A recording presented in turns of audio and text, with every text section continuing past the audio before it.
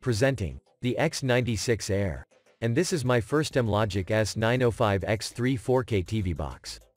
After a stellar performance from the X2 CPU this year, it leaves only to wonder what kind of performance the X3 will deliver.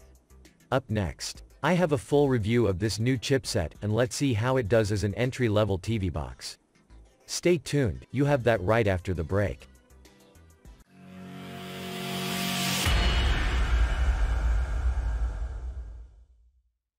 So I'm back, and this is the box that it's packed in. There are no hardware specs listed anywhere on the outside, only that it is the new Amlogic S905X3 CPU along with some standard features.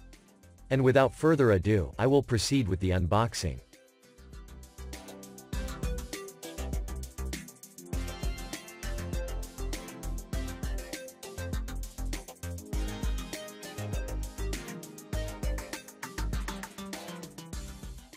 In the box you have your standard contents. You have the new X96 Air TV box itself. You get one infrared remote, one HDMI cable, a 5 volts 2 amps DC power adapter, and a user's manual. Let's take a look at its design and what ports we have on this box. The body is made of plastic, with the X96 Air logo printed to the top. To the rear of the box, you have one HDMI port, one Ethernet LAN port, one optical audio port, one audio-video port, one USB 2.0 port, and a DC power input jack. To one side, you have one USB 2.0 port, one USB 3.0, and a microSD card reader. There is nothing on the other side. To the front, you have an LED clock display. And below the box, you have no cooling vents. I will now set it up on my 4K TV and capture card and continue. So I'm back, and setting up the box was pretty standard. As I boot up for the first time, you are greeted with a new X96 logo animation for a few seconds.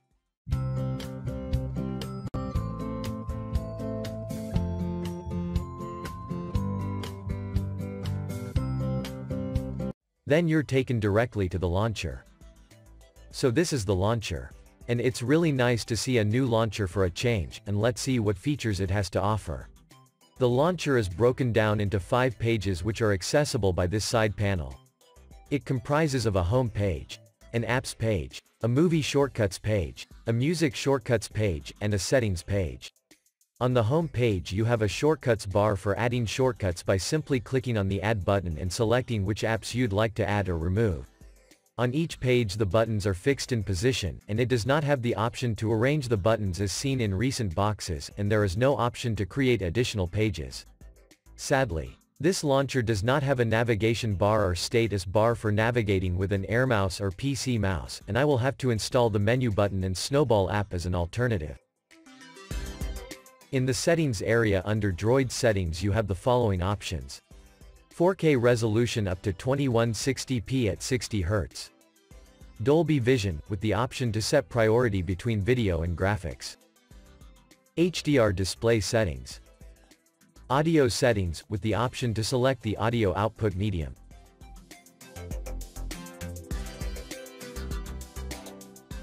Power key options.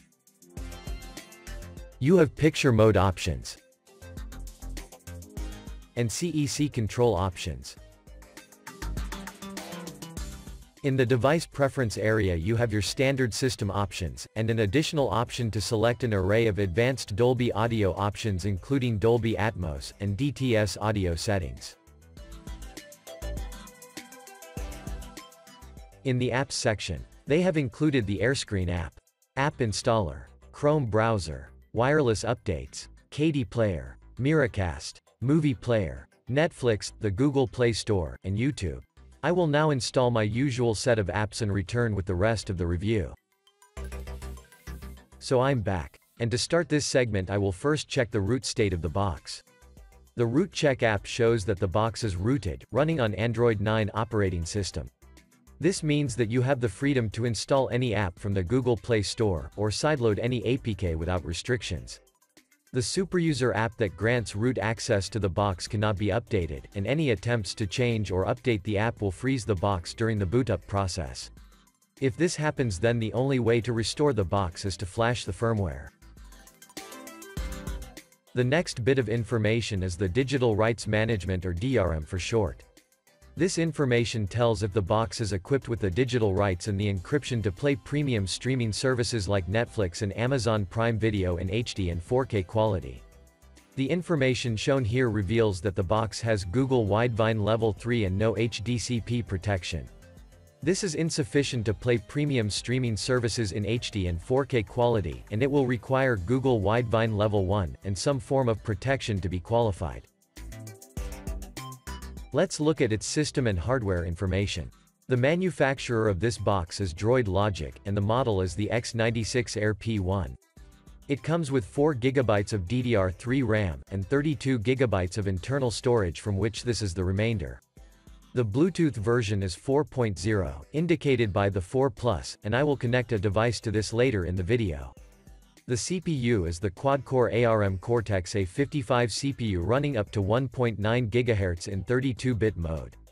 The CPU is the Amlogic S905X3, and it is configured with 32-bit ABIs. The display is powered by the ARM Mali G31 processor, with a refresh rate of 60 Hz and OpenGLES version 3.2, which is really good for gaming. Under network, it shows that the box has dual-band 2.4 and 5 GHz Wi-Fi support. Under Android information, it shows that the box is running on Android 9 operating system, and it also shows that the box is rooted. Under thermal information, it shows that the box is running between 40 and 60 degrees Celsius under normal operation, and we will monitor to see how high it increases during treaty gaming. The box comes with codecs for playing 4K videos, and I will test its Dolby features in a moment. And that's it for system and hardware information, and let's see how it does in the benchmark segment and where it fits on the rankings chart. First, I showed the results of the RAM copy speed and the internal storage read and write speed. The results showed that the X96 Air has a RAM copy speed of 3186 MB per second. The internal storage has a read speed of 138 MB per second and a write speed of 77. This is a good score, the same as previous S905X2 boxes. Next, I have the results of the Wi-Fi and LAN speed test. The results showed the same pattern from my last video, where on my 100 MB package, the X96 Air has maximum download speed only on the 5 GHz band. The 2.4 band fell below the maximum speed by 54%. And the LAN port fell even further by 79% due to only having 100 megabits per second maximum bandwidth. So for the fastest speeds, use the 5 GHz Wi-Fi band.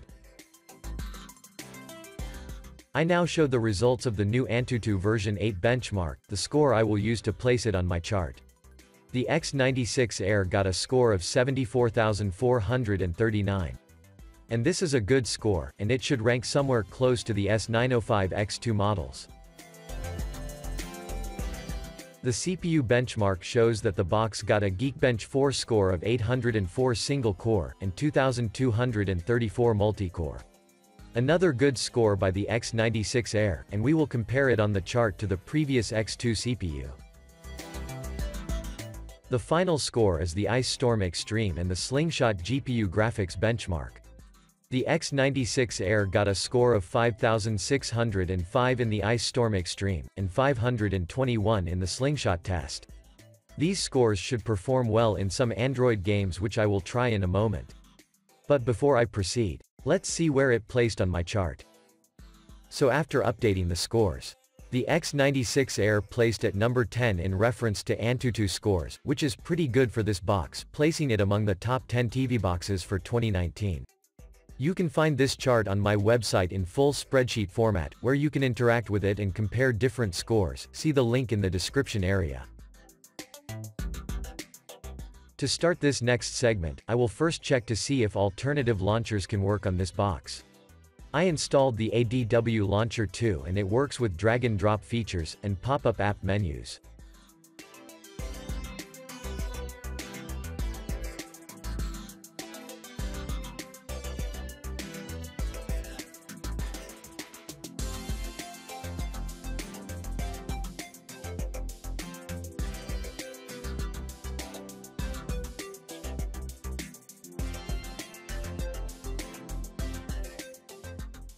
I will now check to see if screen rotation works on this box, given that it's a new launcher.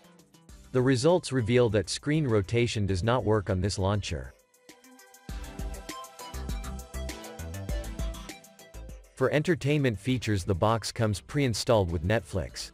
You cannot install Netflix directly off of the Google Play Store, you have to sideload it using an alternative APK app store.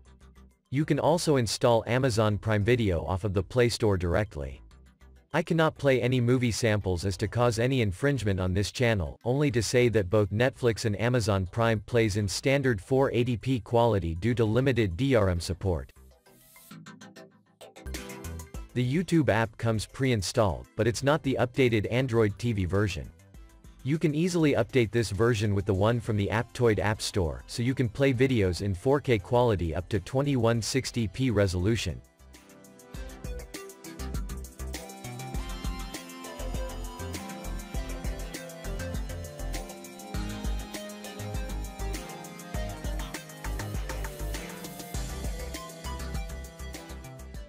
For users who like to cast their mobile devices to TV boxes, the X96 Air comes pre-installed with Miracast and the AirScreen app. Watch as I cast my mobile phone using Miracast.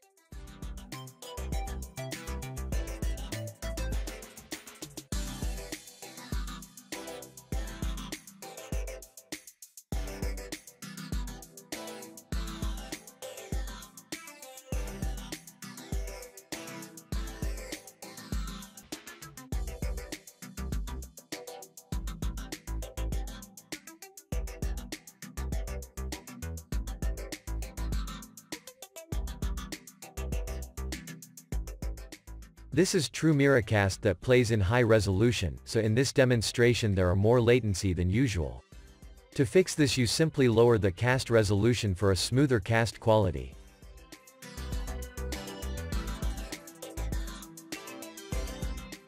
I will now play my list of 4K video samples comprising of 4K HDR 10-bit videos at 60 frames per second, and videos with Dolby Atmos and DTS audio formats.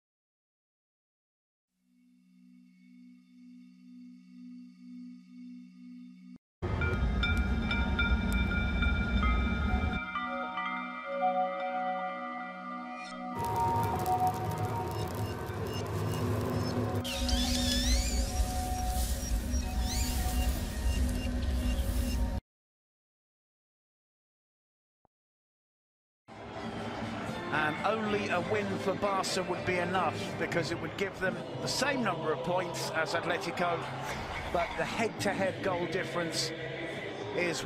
15 makes it 1-1. Atletico back in this. The Liga title in their hands again. Gold, Atletico Madrid. Fantastic headed finish by Diego Godin. That is textbook Diego Godin in the area, getting his head onto the corner.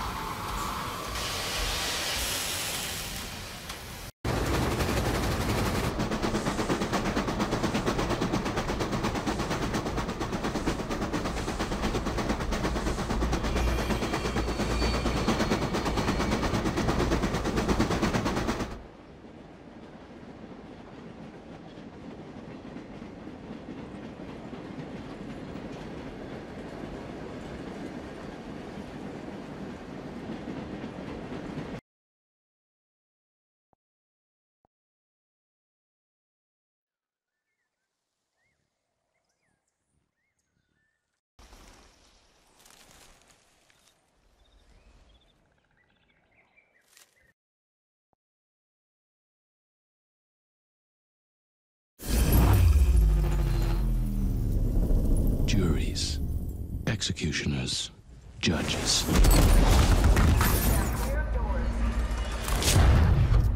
Welcome to the inside of your head.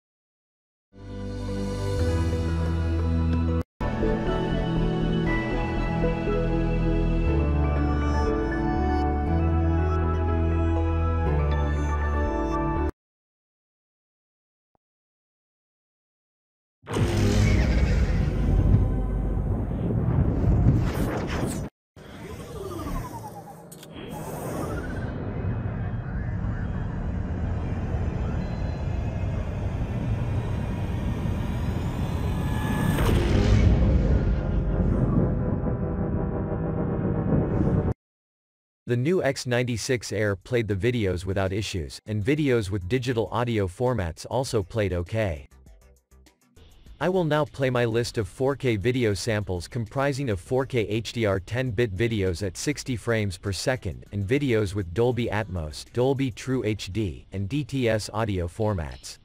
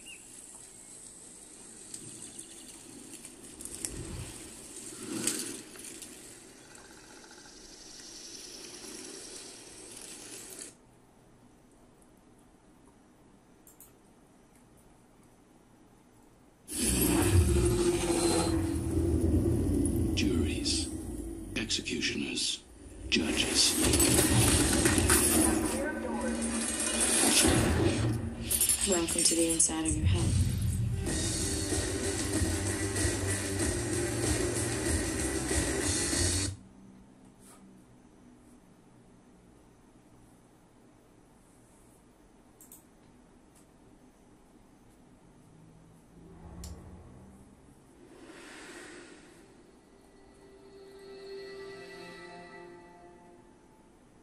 This is the left channel.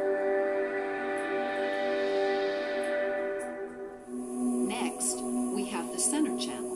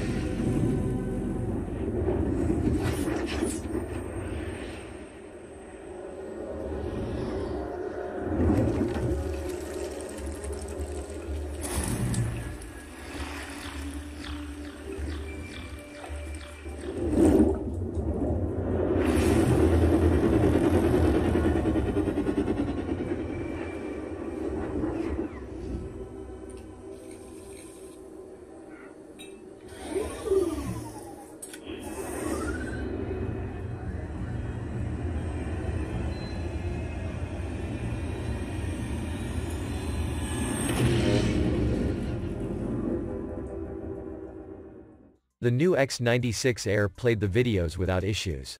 The VLC player cannot play Dolby True HD format, so Kodi Media Player was used. Likewise, Kodi Media Player could not play TS video format, so the VLC player was used. In the end, the box is capable of playing all the digital audio formats, it just depends on what player you use. For my final demonstration, I played some Android games. During the first set of games I recorded some temperatures in the high 70s, so I applied some active cooling and it remained in the mid-50s. The X96 Air has very good gaming performance, but due to inadequate ventilation I experienced some throttling due to too much heat. Once active cooling was applied, gaming was smooth and there was no throttling. So after the goal, we've opened the scoring here 1-0. And it's cut out by Messi.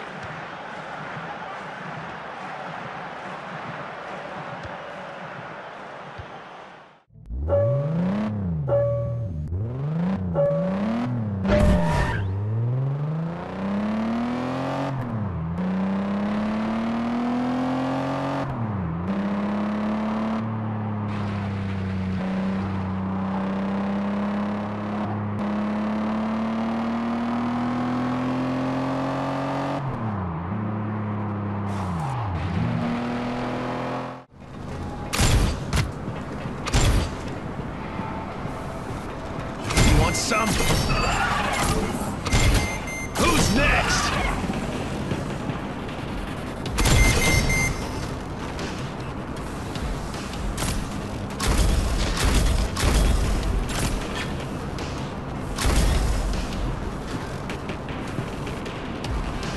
Son of a bitch!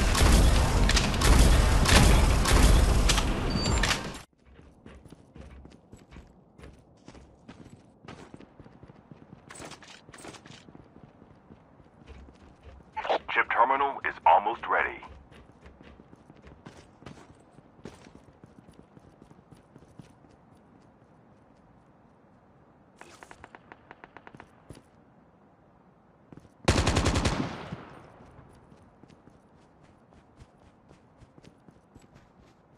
The safe zone is collapsing. Engaging the enemy. I've been hit.